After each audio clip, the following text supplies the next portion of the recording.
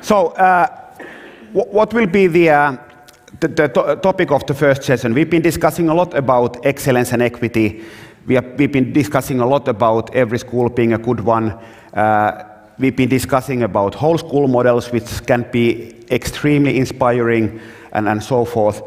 But if we really want to make the change happen at scale, we need to make it happen in every country of the world, every city of the world, every school of the world, and so on. And it's easy to say on paper. It's really complicated to make it happen in practice. And luckily, we have two brave ones who have been willing to share their opinions, their challenges on this topic. We are discussing about the city of Helsinki and the state of Oregon in US. And we will start with the city of Helsinki. And I'm proud and I'm extremely happy that we are having the deputy mayor of Helsinki, Pia Pakarinen, who is responsible for education in the hometown. So let's start with Pia. Welcome to the stage.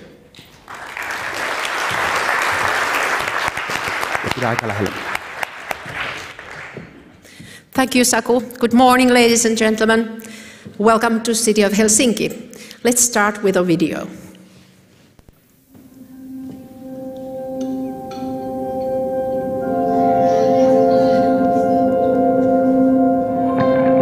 Helsinki wants to be in a leading role in many different aspects like digitalization, smart cities, collaboration with startups, and we really grab that challenge at school as well.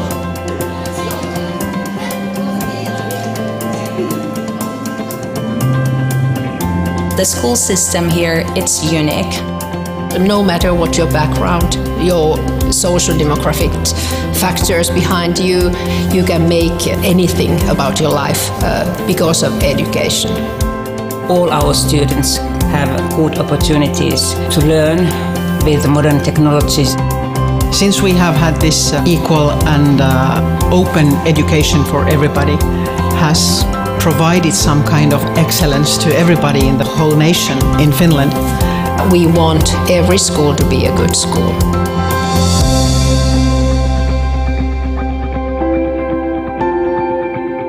At our school, we embrace inquiry-based learning. That means that the child brings the questions. I feel that the best thing about my own school is the teachers and how they teach. Our lessons are completely like discussions and talks, and I actually learn things, and it's very fun. Teachers are now more like coaches and friends. Kind of enablers and guides. He's like other parent for student. Of course, there's still, you have to have discipline in the class, and we help them to find ways of teaching themselves. They gave me inspiration and motivation. I want to do something really important in this earth. I want to learn how we can get prepared for the future. That's also something that us teachers need to remember, that we have really, really clever and wise students in our classrooms who have also a lot to give us.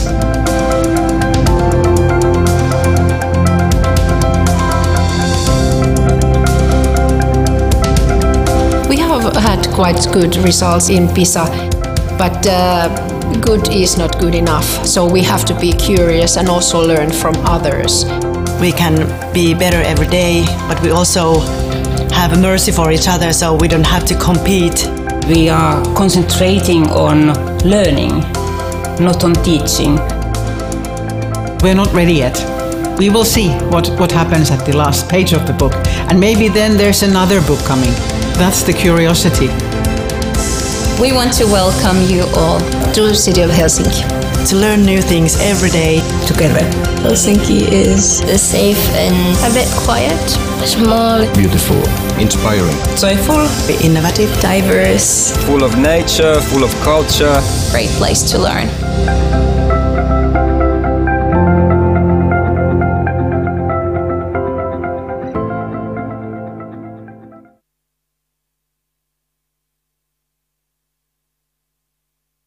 Do you hear me? Yes. Okay. Finland is a small nation. So we never had the option of educating only few segments of our population. For instance, only kids of wealthy families or boys, for example. No, we needed and still need everyone.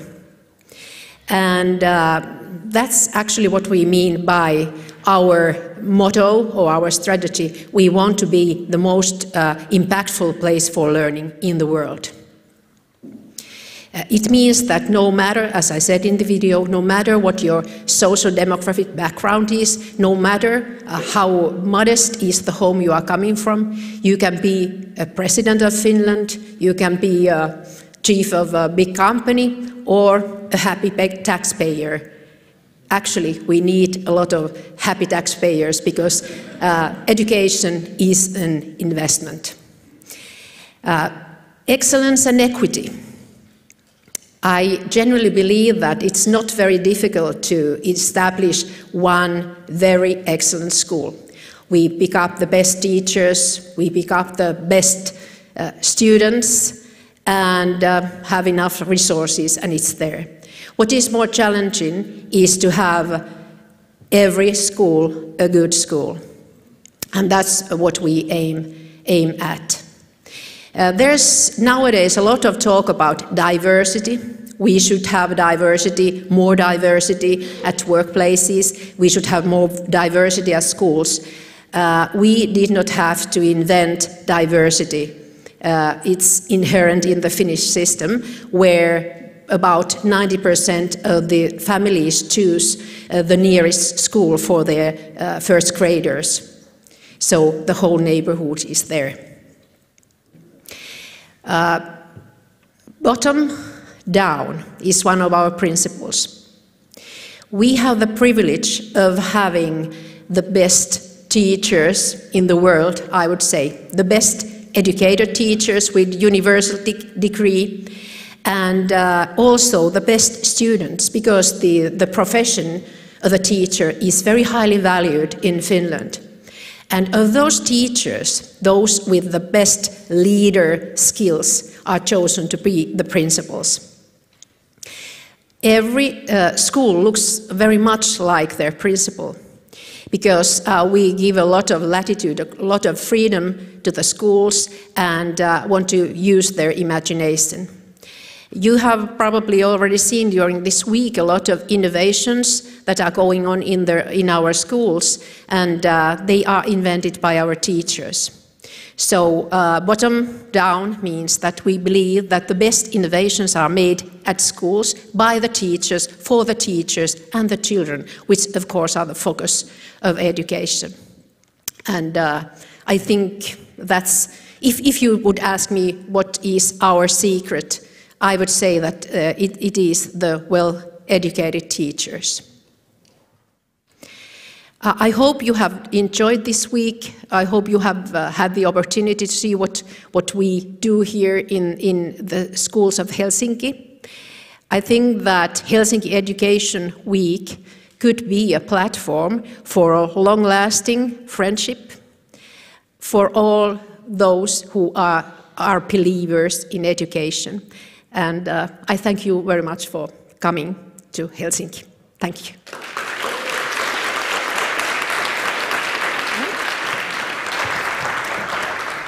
Thank you, Pia. We'll go to a debate in a minute, and now I'm proud to invite our guests from the beautiful state of Oregon, Vanessa Wilkins, who is the founder of Future School Lab, and Whitney Krups, Executive Director of Chalkboard Project. The stage is yours. Thank you. Well, I can't tell you how wonderful it's been to be here and how humbling it is for us from the state of Oregon to share the stage with the city of Helsinki in order to talk about how to make all schools great, because we're very much on a journey toward excellence in our state. And I'll give you a little bit of context.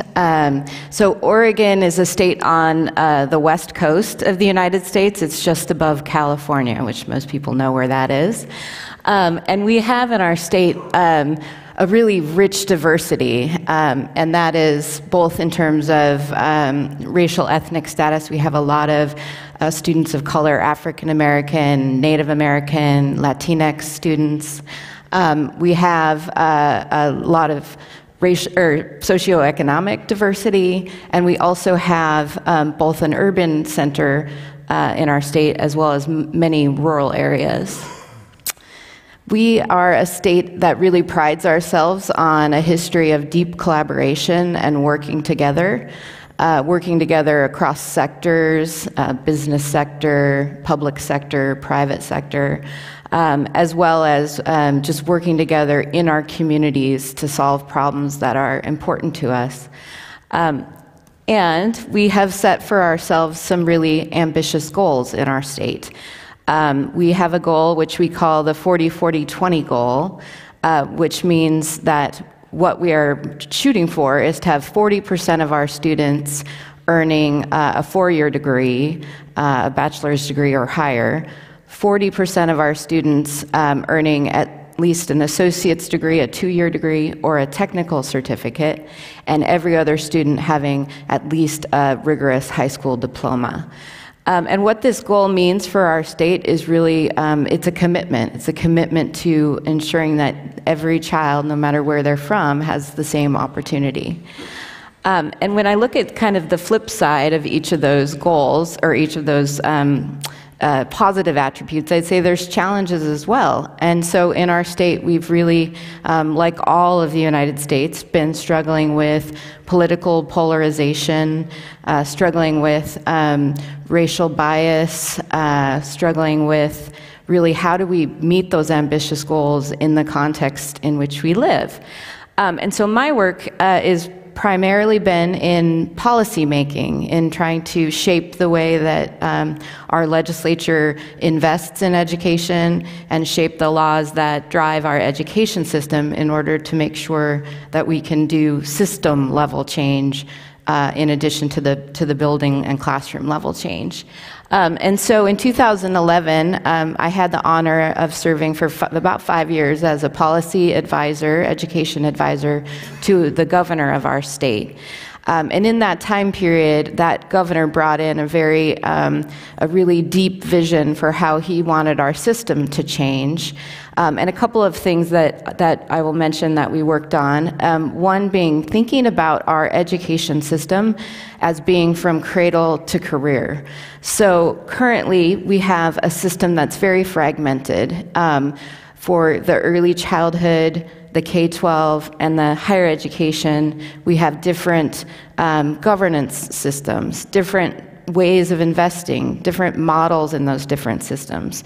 And what that translates to for children is really as they move through the system, there's a lot of gaps, and there's a lot of transition, and there's a lot of opportunities for kids to fall through the cracks and get off track. And so our seamless system of education really signaled we wanted these systems to be working together. We wanted early childhood teachers to be talking with primary school teachers, for families to be sort of walked from one level to the next. At the upper level, it was about really, could we get college faculty and high school teachers to work together to really talk about what they expected from students and how to make that transition more smooth. The other thing I'll mention is we did focus a lot at the investment level. So where we put our money is was what we value, and so we worked a lot on thinking about investing in education and how you use those investments to drive change. And now I'll jump forward to where I am now, which is called the Chalkboard Project. I am the executive director of this organization that was founded by 5 of our largest philanthropies. So they came together, pooled their resources, and decided that they wanted to tackle the challenge of improving education at the system level. And the way that we've done that at the Chalkboard Project is really through investing in seeding pilot projects, innovations on the ground level, focused on elevating elevating teachers' voices in the policymaking sector, so getting teachers to really be able to talk with policymakers, as well as really helping to support teachers' practices in the classroom and give them what they need to be able to do their work better. And the result of this has been that we've been able to pass 12 different pieces of legislation, laws that are aimed at ensuring that teachers have access to mentors, that we're collecting regularly data on how teachers feel about their working conditions, that we have created a structure actually in our state called an Educator Advancement Council that the governor of our state appoints the members to, and those are educators, teachers, classroom teachers that get to help us guide our state's policy. And I would say the other success is that we have, Chalkboard Project has been able to take the learnings from all of its innovative pilot projects and get state public dollars set aside at this point, about $40 million in a fund that is aimed at scaling those innovations across the state and ensuring that rather than having it just be a few places, we're working toward getting every teacher to have access to better support. Through this process, our focus has also really been around equity and thinking much more deeply about what students need and why our system hasn't been serving students well, particularly African American students, Native American students, and non-English speakers in our state. And so thinking about how to help our teachers be more culturally responsive, how to help our teachers really address their own biases that they bring. And one thing that's impressed me here in Finland is that we've really felt from every teacher that deep sense that every child can learn. And I think that is where it is that we're hoping to drive things in our state. I'll pass it over to Vanessa. Thank you. So my name is Vanessa Wilkins, and I am the founder of Future School Lab, which is an action tank to support innovation in education. And I thought I would give you a third example. Whitney's just given you 2 examples of ways that we've tried to address systems change and make every school a good one in Oregon through policy and through a collaboration of 5 foundations, the largest foundations in our state. My example is actually from the business world, and it's also a deep collaboration with many foundations as well. I believe that a spark for innovation can come from literally anywhere in the system, from students, from teachers, from principals, from community-based organizations around a school, and even from a business who clearly has a huge stake in making sure that the workforce is ready and prepared for the careers of tomorrow. And so a few years ago, I had the distinct honor and pleasure of creating and implementing a program from Nike called the Nike School Innovation Fund. And what we did was we launched in 2014, and we invested $6 million over a period of 4 years in 100 high schools to accelerate innovation in education. And in this work, we actually partnered with several other foundations, importantly, the James L. and Marion F. Miller Foundation, led by Martha Richards, who's a real champion in our state for kids, came alongside us and invested $4 million more in middle schools and elementary schools that aligned our system of high schools to try and really address that seamless pathway of education. And then we had additional support and partnership from the Meyer Memorial Trust. My friend Matt Morton is here today in the audience, as well as Khalid Thorne from Kairos, an incredible elementary school in Portland Public Schools that's pioneering new ways to serve African American kids that frankly are the best ways to serve all kids. We also had partnership actually from the state of Oregon and the Oregon Community Foundation. And so through this partnership, we were able over 4 years to address, well, our goals were to raise our graduation rates, close the achievement gap, which it may be an American term, but it refers to the fact that we're pretty good at serving white middle-class children in our country, but we're not very good at serving underserved populations of kids who come from different backgrounds. And so the gap between the way that we serve these kids is called the achievement gap in the United States, and that was importantly what we wanted to close. And so that the way that we address this work is we realized that, first of all, Nike knows nothing about education, right? And so we partnered with an incredible organization called HundrED, who serves 2 million children or youth across the United States and trains 70,000 teachers every year.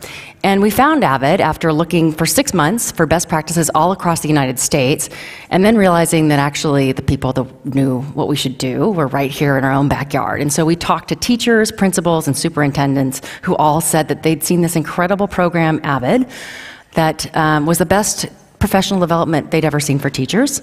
They'd seen it work in our state, and they wanted more. And so that's what we decided to invest in statewide with all of those, all of those assets.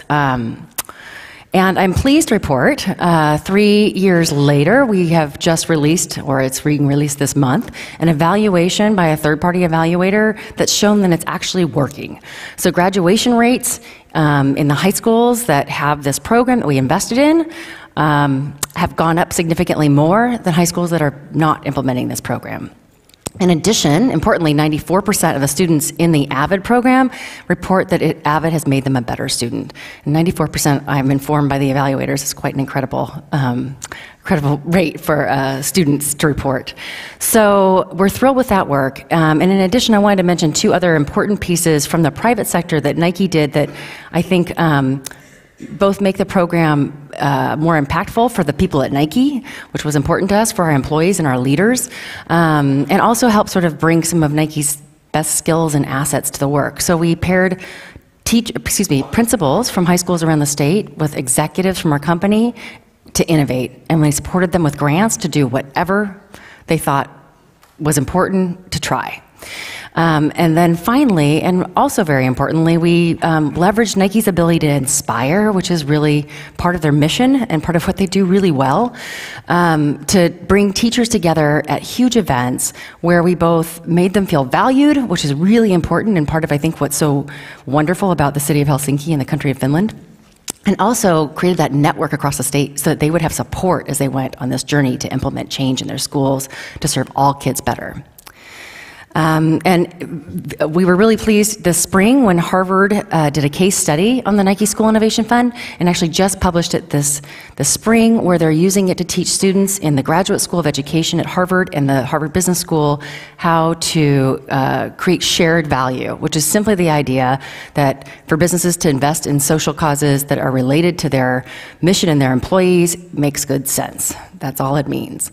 So we're not there yet in Oregon. It's a very long journey, but I'm so pleased that we're making progress, and I believe really strongly that we can serve all kids well. And I forgot that I have more slides. Yes, here. So we thought we have these 3 examples that we'd share with you. And then we wanted to sort of pull out some themes that were really, what are the levers for change? And so here's what the 3 things that Whitney and I agreed were really critical to making change in your school, district, state, country. And the first one we've heard a lot about yesterday, right? Putting students at the center. But that is so easy to say and so incredibly hard to do on a day-to-day basis. I think it takes courageous leadership, which is an absolutely crucial piece of change or innovation work in any organization, be it a school, a nonprofit organization, or a business, to put students at the center and to remember every single day that whatever works for them, even if it's not convenient for adults or the system, is how we should be changing our schools. The next lever for change is obviously to articulate a true identity. And when I say that, I mean, what are your core values? What are the values that you share? Whether it's just within your school, within your state, within a network of schools, or within a district. And agreeing on those values really is your North Star and can guide you through the work that's going to be very hard as you implement change, right? But once you have a shared identity and a vision and some goals, the other most important thing is to give autonomy, which Finland does so incredibly well. Autonomy equals trust within a system, and we used to call it freedom within a framework, right? So once you have a framework and you know who you are and where you're going, let teachers do whatever it takes to innovate for their students. And that's the way that we think you can get to real change. Thank you. Thank you, Sako, so much for letting us share the stage. May I leave that?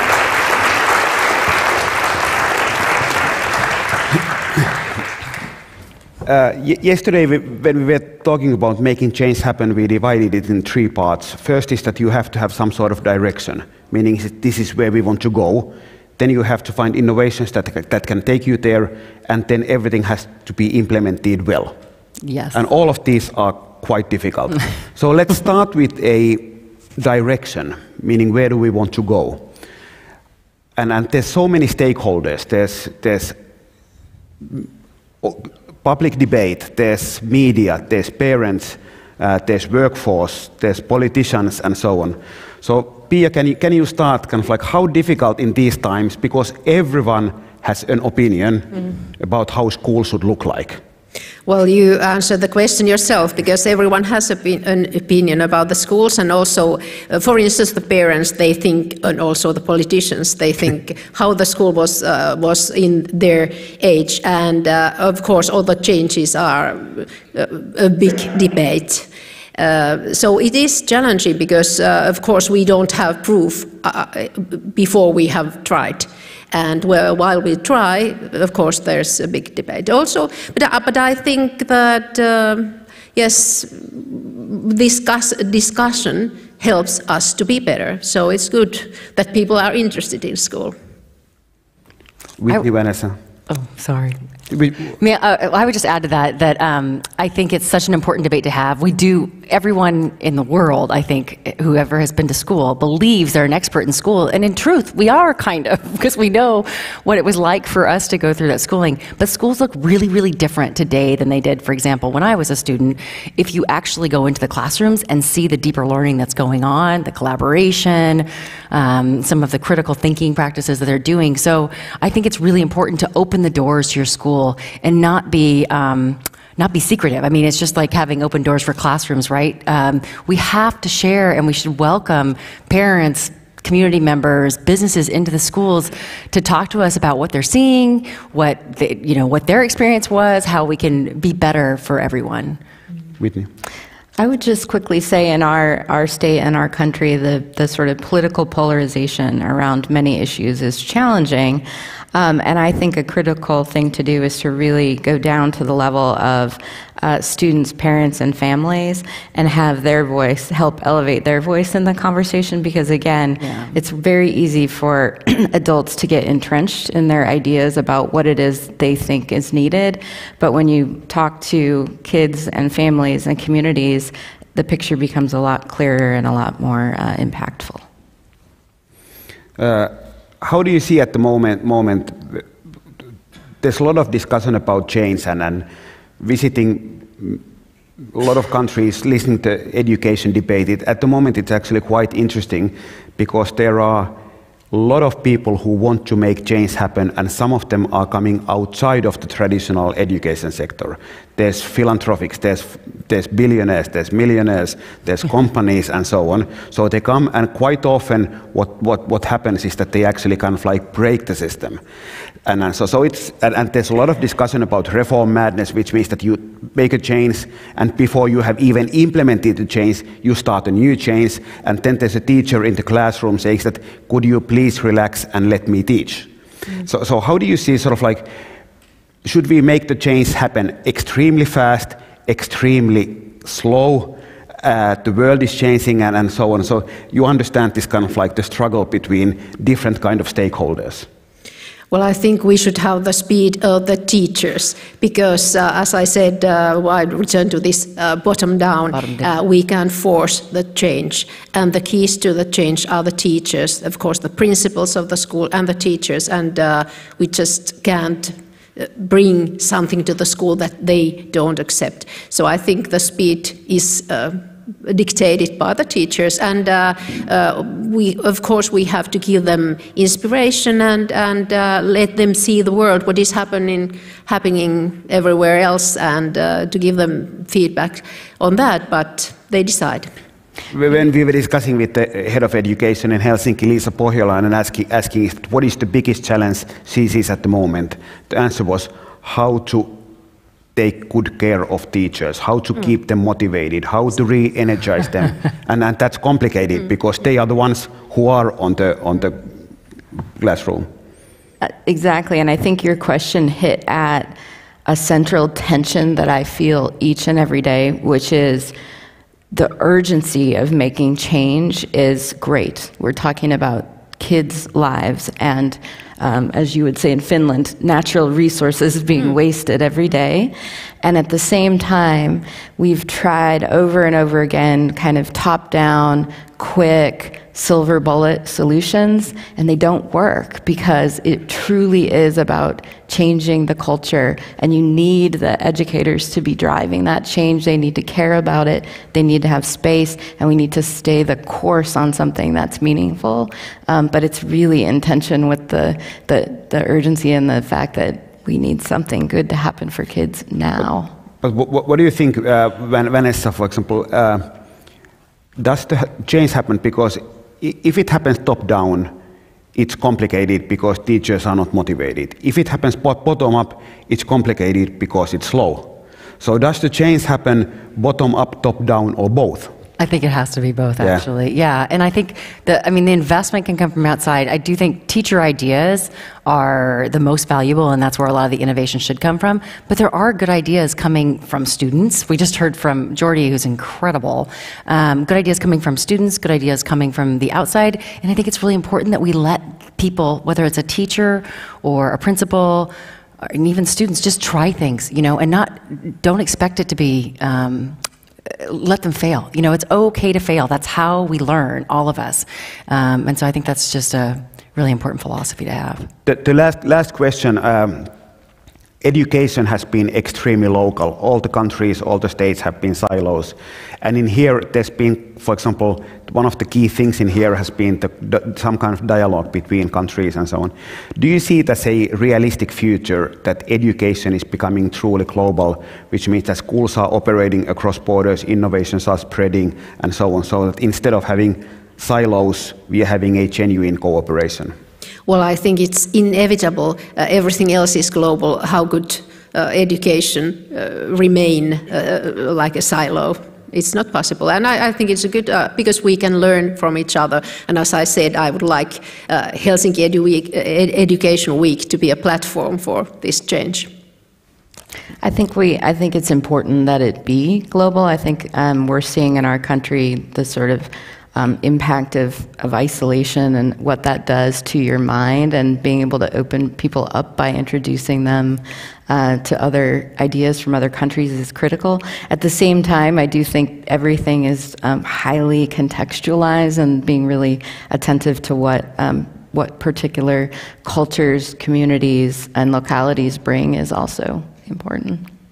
And I would just say, I think it's so valuable to do what we're doing here today, like exchanging ideas with people from other cultures, because it not only helps you get inspired by what they're doing, learn a new possible innovation, but it also gives you the opportunity to reflect back on yourself, and you see your own context, your own schools, your own work in a completely different light. It just, it sort of illuminates your assumptions, what's working, what's not. And I think the four of us are going back with some huge learnings from Helsinki and from people here in this room that I think will have a tremendous impact on our state. Okay, and I'll finish with one comment which I try to be saying again and again and again.